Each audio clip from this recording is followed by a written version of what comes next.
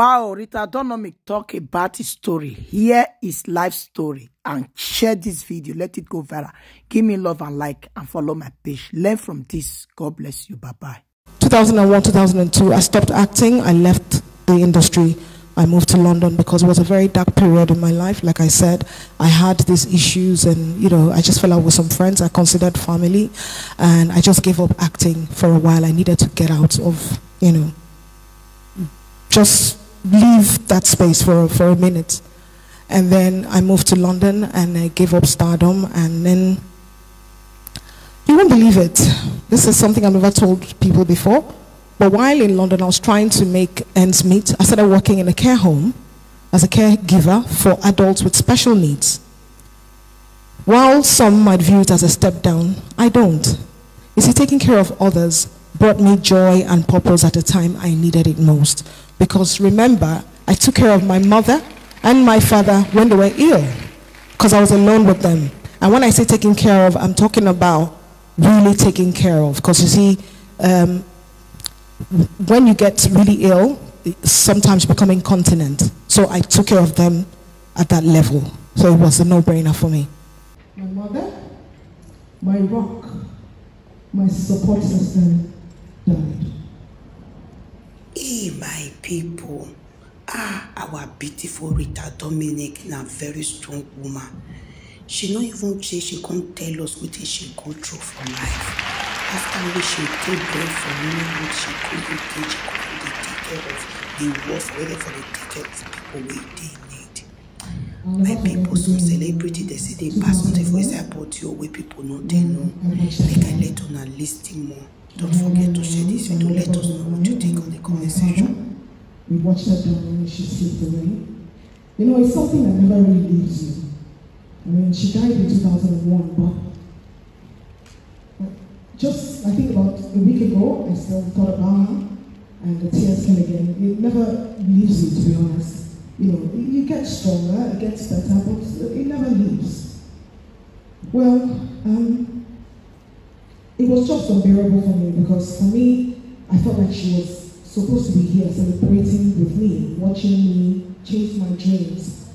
She was part of this process, She made sure each time I go to school and come back, I'll do my homework, and then she'll prepare me for children's variety programs where I go to perform during the weekends. So she was very, very instrumental to who I am today, And then after that, I was in a bad place. I felt like there was no reason to keep going on, I remember being on the plane, going back to Lagos after she had passed, but she passed in my state where I'm from, Imo State. And then we had to go to Lagos and, get necessary things to come back and plan the burial. Now, I remember being on that plane, and to be honest, it was such a turbulent flight, but I did not flinch because I wanted it to crash. I was praying that I want this plane to crash so I can see my mother and be with my mother again. That's how I felt, And then it's a very empty feeling anyway. Now, you see, I'm the youngest in my family, and while I was still in secondary school, my older siblings had all moved back to the UK because they were all born there. I was only one born in Nigeria anyway. That's a story for another day, After our mother's funeral, they all returned back to their lives abroad. Then, life for me took a turn for the worse, both emotionally and financially. My father's health declined because, when a couple, when they're very close and one dies, it affects the other one.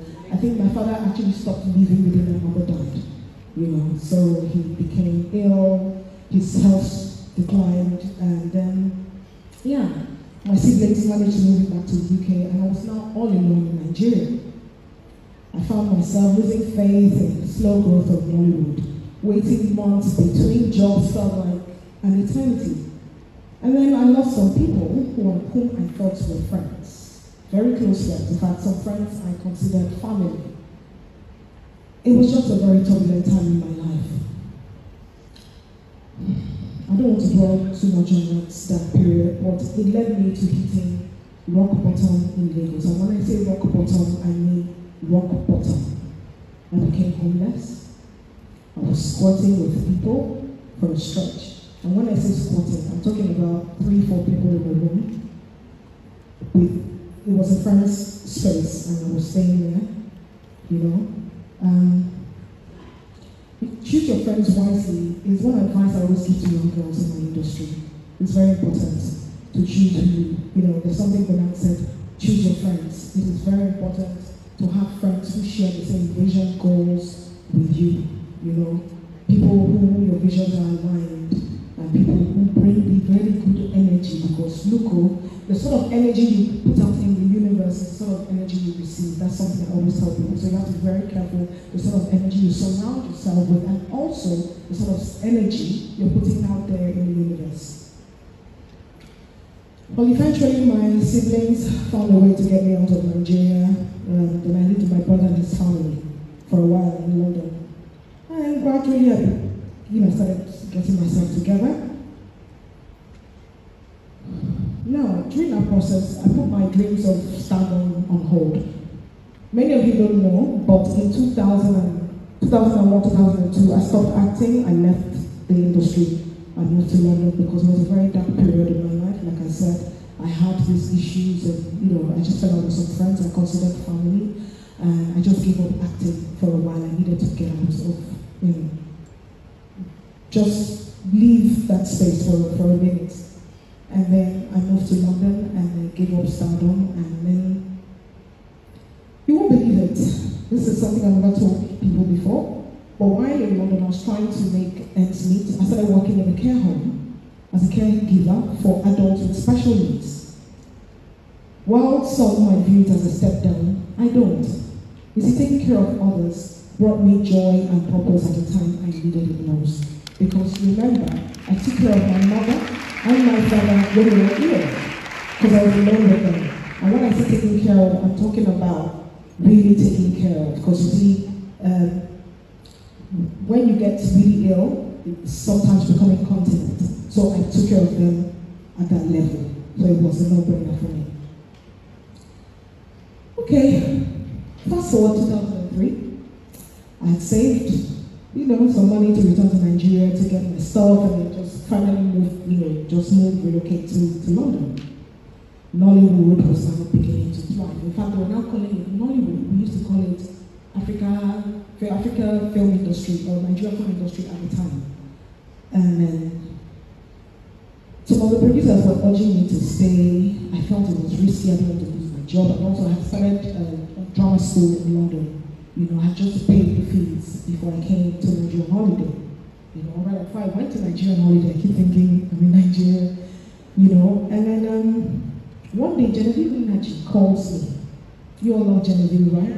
Yes!